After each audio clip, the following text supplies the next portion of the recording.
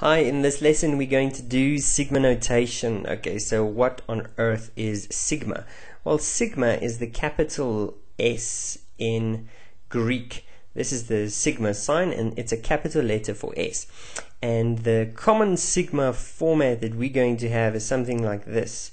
I is equal to blah blah, some number there and some number there, and inside this sigma notation, I'm going to call it inside. I just mean it's something regarding the sigma notation. There's going to be some function or some formula containing this letter here. In other words, we call that letter the index. So this is called the index. The index. So here is going to be some formula in terms of the index, and that's called the sum function. That's the sum function. Now, what is this number all about? Now, that bottom number, this one, is the lower limit. Okay, it's the lowest value that the index will take.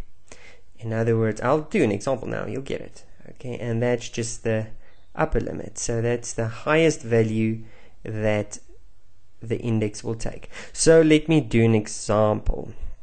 Oh, ys. This is before I get to the example. Ys, because we are going to sum. We're going to sum up all the answers that we get. So in an example, you'll see exactly what I'm talking about.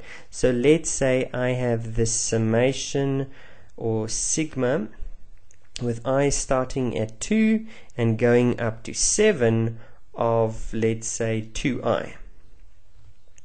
Now what that means is I'm going to start with 2 with I equal to, so my first answer is 2 times I, but I is the value 2 now, so 2 times 2 plus, now I go to the next number. Okay, now it's 2 times 3 plus, now I go to 4, so plus 2 times 4. Do you see how every time I take this and I just replace I with the next integer, and then plus 2 times 5 plus 2 times 6. When am I going to stop? Well, I'm going to stop when I get to my upper limit, which is 7.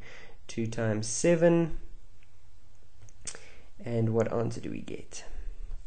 We get, first of all, we get 4 plus 6 plus 8 plus 10 plus 12 plus 14. What answer is this? Well, this is 10, 18, 28, 40, 54. The answer is 54. So this whole thing, if I evaluate, so they'll ask something like evaluate that, and that's how I do it. Let's just do a little bit more difficult example. Okay, let's take I going from -1 up to 3, and let our sum function be something like 2 minus I squared. Yeah, there we go, 2 minus I squared. So what do? We start with -1 because I starts at -1 and replace it. So 2 minus -1 squared. That's my first term. Now, whatever the answer is, so, well, why not do the answer? That gives me an answer of -1 squared is just 1. 2 minus 1 is 1. That's for the first value. The next number is plus 2 minus, and now I goes to the next number, which is 0. 2 minus 0 squared. So I'm always going up until I get to 3. 2 minus 0 squared. 0 squared is 0. 2 minus 0 is just plus 2. So plus 2. And the next number is when I is equal to 1. So plus 2 plus 1 squared. I'm going to have to move up a bit. 2 plus 1 squared. 1 squared is 1. 2 plus 1 gives me 3 plus 3. Okay, and the next number is when I is equal to 2. I'm not at 3 yet, so 2 plus 2 squared. 2 squared is 4. 2 plus 4 is plus 6. And then the last number is when I is equal to 3. That's when I'm going to stop. So plus 2 plus 3 squared. And that answer gives me 3 squared is equal to 9 plus 2 is 11.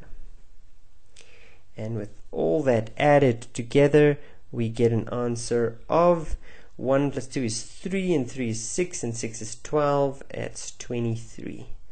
That's my answer, 23. If I had to evaluate that, the answer would be 23. In the next video, we're going to look at some special rules and things that we can conclude from the sum function. See you later.